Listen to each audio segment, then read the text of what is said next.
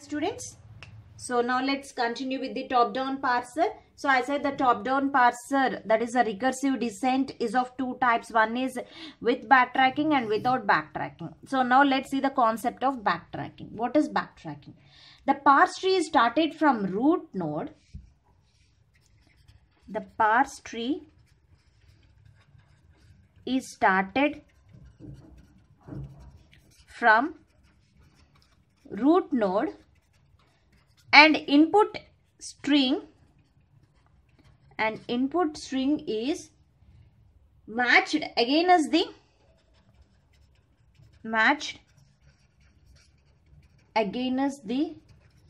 production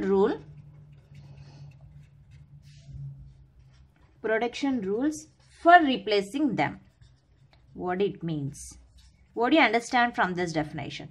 So here they are saying that the parse tree, whatever you are going to construct, that parse tree is started from root node. So you have to take the root node, means the start symbol of your grammar, and input string is matched. So whatever the input string that we are given, that string has to be matched, means the terminals has to be matched. So again as the production rules for replacing them. So first you substitute one thing, whether the tree is forming the it gets the input string reached or not. If not, again go back and take another grammar and substitute in that. Okay, until you have to backtrack until the input string is matched. Okay, so let's see the example, then you'll get a clear idea of what exactly the backtracking concept that we used in the recursive descent, that is the top-down approach. Let's take the grammar. Let grammar G be S tends to CAD. X tends to CAD and it's a small c. A tends to AB or D. Okay, and W, whatever the string that is the input string, you will get a CAD. So this is the final string that you need to get. W is equal to CAD. There's a small c, and here A and S are the non-terminals. So in place of A you can replace AB, or in the place of A you can replace D. But the thing is, we have to get W is equal to, okay, W is equal to CAD. Okay, let's construct the tree. So according to the concept, what is that? S is CAD. So that is a starting node, that is a root node. So you have to start the tree with the help of the root node, that is S tends to S produce CAD. S produce CAD. Okay, let me write the productions here. CAD. A tends to AB or T, and W tends to CAD. Okay,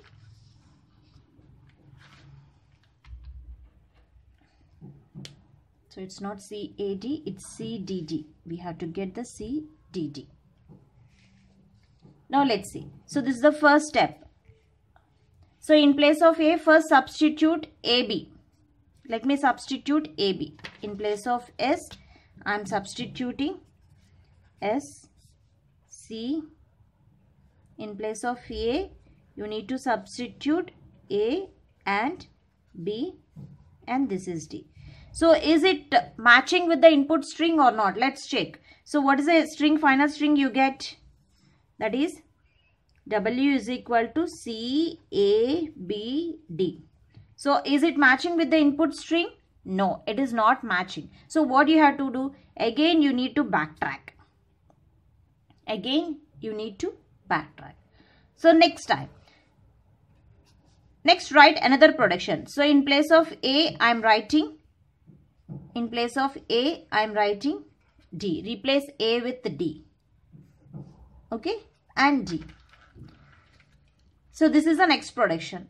So now check, is it matching with the string? C tends to produces C D D. Okay, it finally matches the input string. So then your production is completed, means your parse tree is completed. So up to when you have to be repeat this process until it matches the input string. So here root node contains a start symbol S. The body is begin with the C, okay, which matches the first symbol of the input string. So which matches the first symbol of the input string. Next, his non-terminal, that is a non-terminal which is having two productions. So here is A is having two productions. One is AB and another is the D. Okay, so first you can take a first production, that is AB. First take the first production A. So which results CABD. Okay, CABD. So that does not matches with the given string CAD. Okay, CDD, it does not matching to the given production. So what you are doing, again you need to backtrack. So just backtrack that. And this time backtracking to previous step, when the A gets expanded and try with alternative production of it. So this production, that is a W is equal to CDD, that matches the given string. Okay, so that matches the given string. So this is about the backtracking. The main concept of the backtracking is you need to backtrack until you will the result of the tree is matching to the input string. Okay. So here also some limitations are there. What are the limitations of using the backtracking? The limitations are, if the given grammar, whatever the grammar that we are taking, if the given grammar has more number of alternatives, suppose here only two alternatives are there, so then it is easy to find out whether the string is matching or not.